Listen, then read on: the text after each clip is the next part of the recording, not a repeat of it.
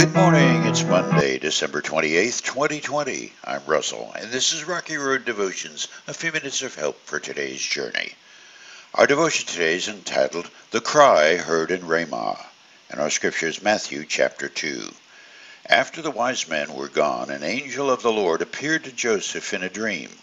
Get up, flee to Egypt with the child and his mother, the angel said. Stay there until I tell you to return, because Herod is going to search for the child to kill him.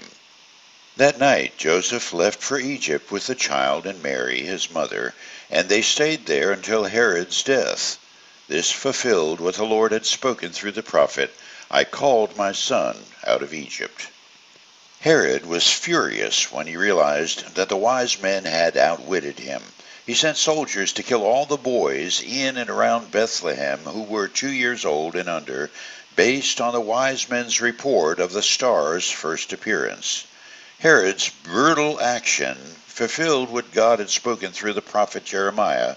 A cry was heard in Ramah, weeping and great mourning. Rachel weeps for her children, refusing to be comforted, for they are dead.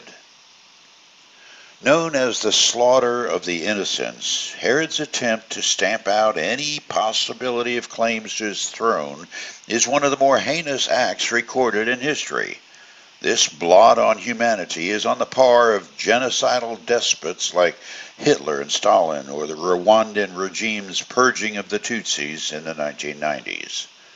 The estimated number of children ripped from their parents' arms and annihilated range from less than 10 to as many as 144,000.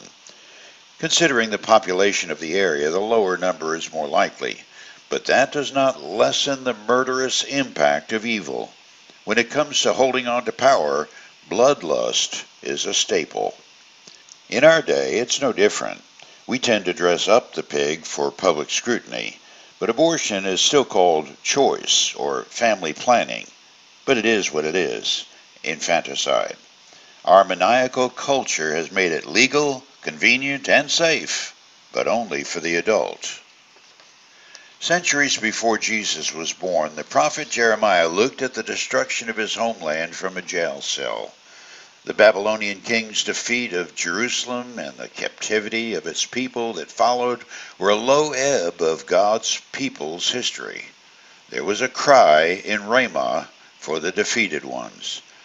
Jeremiah's prophetic voice rose from his prison pit and spoke a word of hope to the captives. But now this is what the Lord says, do not weep any longer, for I will reward you, says the Lord. Your children will come back to you from the distant land of the enemy. There is hope for your future, says the Lord. Your children will come again to their own land. Jeremiah was writing about the devastation of Mount Zion's city, Jerusalem, and her inhabitants. We all await the return of prisoners, and those in faraway Babylon or Iraq were the subject of Jeremiah's prayers. Fast forward 600 years, and unbeknownst to Jeremiah, his words are applied to the mothers and fathers of Bethlehem, whose children became the extermination project ordered by King Herod. But what word could comfort the mother holding the limp body of her little son put to death by a Roman guard's sword? Jeremiah says, your children will come again to their own land. Enter the child whose parents left in the middle of the night, bound for Egypt. It's 30 years later and he's back, and his promise is to proclaim what God will do, release the prisoners and set the captives free. Jesus would face the executioner and the executioner's consequences, nailed to the crossbeams on the town garbage dump, and he would face death's reality by descending into its very jaws and the gates of hell, and he would lead the captives back to their home. Even his name, Jesus, means God saves. It means the cry heard in Ramah will not go unanswered.